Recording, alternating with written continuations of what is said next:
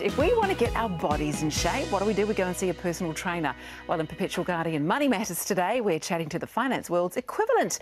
Good morning, Charlotte, and you've brought someone in who can help us with our financial health. Well, I certainly have. Today I have brought Hannah McQueen. Her business is Enable Me. It's been around for 8 years. She's written a book and everything, and personal financial training is what she does. She's the expert in the field. Well, Hannah, good morning to you. Good morning. I must say, you're looking very super nanny today.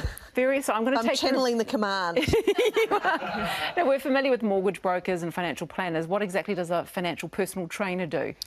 Well, if you go to a gym, you have a personal trainer, and people who would use a personal trainer might be someone who's unfit, maybe a little bit sluggish or overweight, through to those who are athletes and they have a coach to get the very best out of them. Yeah. We do it from a financial perspective. So some of our clients are financially sluggish, some of them are just starting out, some of them are financially fit, but all of them are capable of getting ahead faster than what they currently are doing, Okay, and they use us to do. So you're not just going to sort of stand over me and yell at me to do more press-ups and things? Don't spend the money on the coffee! Yeah, well, sometimes you go to a personal trainer, right, so they tell you things that you might know you need to do, but you actually need someone to keep you accountable, to actually make you turn up to the gym in the first place, through to they're going to unlock and use all their smarts and their intellects to get you fitter faster. It's the same from a financial perspective. Absolutely. So talk me through the psychology of spending. I mean, why do we spend? How do we spend? Well, you find that people are divided into two broad categories. You're either a shopper or you're a saver. So a shopper is someone who derives emotional satisfaction from spending money, which would be me. I don't have to spend big amounts, I can spend little amounts often and I'm happy. And a saver is someone who's naturally tight, happy to go without because they get pleasure from their savings growing. And then a plodder would be someone who's not really a shopper but doesn't have much to show for the fact that they're not really a shopper.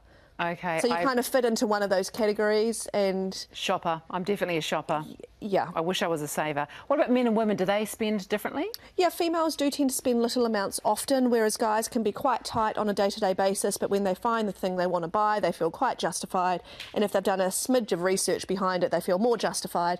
I'd still call that person a shopper, just an infrequent shopper. Yeah, that would be my husband with a Holden Kingswood 1974. Needs a bit of work on it. Yeah, absolutely. I had the coffees, he had that. So you've identified 3 financial stages, 2 in people's lives. What are they? Yeah, so you're either starting out, so you don't yet have a mortgage, you're trying to get onto the property ladder, or you're building up, so you've got a mortgage but now you need to get rid of it if you're going to have a shot at retirement, through to you've got a plan to sort your retirement. And traditionally people would be in their 20s and 30s in the starting out stage, 30s and 40s and 50s in the building up, ready to retire.